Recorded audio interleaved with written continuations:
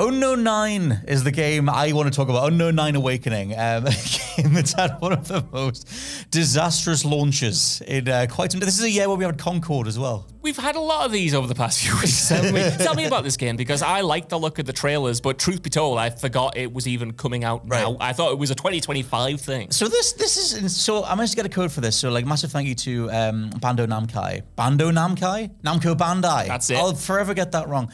Massive thank you to them for sending the code over.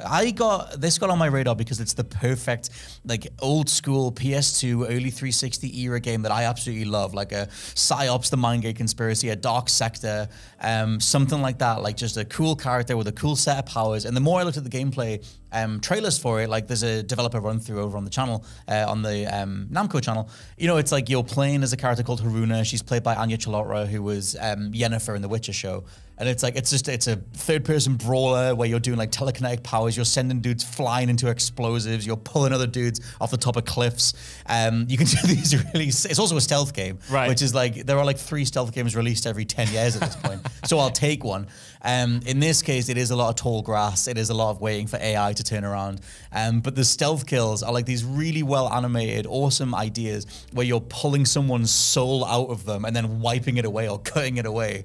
Like Haruna as a character is like a martial artist, and just everything about this is so cool. And it's like it's part of a wider franchise as well, or an attempt at a wider franchise called the Unknown 9 franchise. The game's called Unknown 9 Awakening, but there are 3 novels either in the works or some of them are already out. Oh, so it's like a, sorry to interrupt, it's like a new thing that's not an old one that I would be embarrassed not to know. So this is where it starts to pivot, because I thought it was already an established thing. It's not. They wanted, Bandai Namco wanted it to be this new ultimate franchise thing, this sort of book and game and maybe even a TV show hopping thing. And Unknown 9 Awakening was meant to be the first step towards that. And it does open with like a ton of lore. Like I said, you're playing as a character called Haruna. She's like studying all these different dark arts and different ways of understanding how energy works in the universe. And it's kind of cool. Like I think that it starts really well. It is almost arbitrary fiction where it's just sort of like, oh, the break occurred 1,000 years ago and watch out for the ghosts that do this, and like make sure you study your arm, because the arm's the name of the soul stuff or whatever. And I think it can feel a bit like an AI generated sci-fi script. I'm there for a convoluted lore and dumb nomenclature. Like I love really stupid over the top laws. Give me Metal Gear Solid, give me whatever. However, it does all fall down. And I quite like the game. I think I'm pushing through it because I have such a fondness for, like I said, PS2 era random action games and things like that. I love a good 6 out of 10 game. If you can tell they tried, sweet, it'll carry it. But the game is very buggy. The game is, it just needs a patch. It needs a general performance patch. I saw IGN give it 5 out of 10. And so I think it's the wider conversation. One, the game's quite buggy at the minute.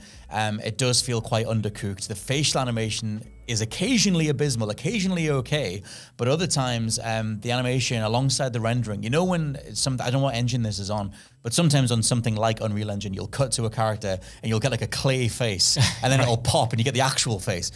Sadly, that happens with Anya's character, Haruna, a lot. And she's obviously the main star. Like, you know, it's a big deal that someone like as big as her is leading a new franchise. But especially at the beginning of the game, there's a bit where it cut to her and it was like 2 floating eyes in a sea of clay. And I was like, this needs a patch. Like, this is a bad time. That's such a shame. So the game itself is a bit buggy. I'll get back to gameplay in a bit, because there's one thing that it does that's incredible. But the wider thing is the marketing, where, like you said, you didn't know it was coming out unless you've been keeping up with it. You have no idea. I was just going through earlier in the year. I was going through a list of everything that's coming out this year, and I just looked. I was like, Unknown 9. I don't know what that is. Let me see what that is.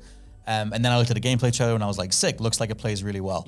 However, for whatever reason, they did not stick with the marketing very much. And the disastrous side of this is that only 200 people played it. On Steam anyway. The console sales could be a lot higher. I doubt it. But only 211 people across the last 24 hours have touched this, and the peak was 280 people.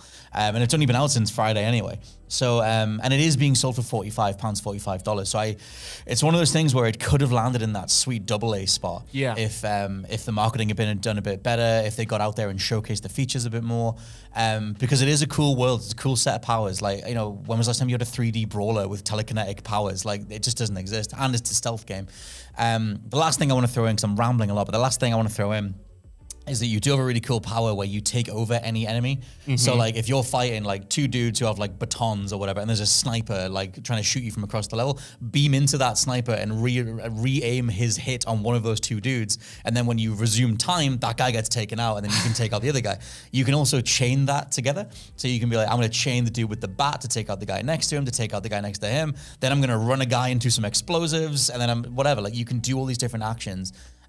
Which reminds me of like a Blood Omen 2, which I know is a really deep pull, but in Blood Omen 2, you could take control of NPCs and make them do things as well. So it's that era though. They're kind of pulling from that era. It's a drastic lack of polish for the sake of some cool mechanics that are in there. But clearly the market has not responded to it. Ah, man, you know, on the one hand, in the best possible way, it sounds like such a Scott Tailford game through and through with that mechanical focus. And you've made me want to play it now. I bought that Werewolf Bloodlines game. Yeah, you did. I want to play as a werewolf and throw dudes through crates. Yeah, you did. Yeah. I think with what you mentioned there about the bugs and about the technical issues, to me, this game did not need to release right now. I don't know why it has released within this glut of titles that we are getting, so many of them high profile. I mean, October alone, you've got the big hitters of Silent Hill, you've got Call of Duty, you've got Dragon Age coming at the end of the month. In between that, you've got Metaphor, you've got all of these small horror games that are coming out as well. Like, it is absolutely stacked this month, next month, and even last month was pretty stacked as well. So to drop this game with the lack of marketing, like you said,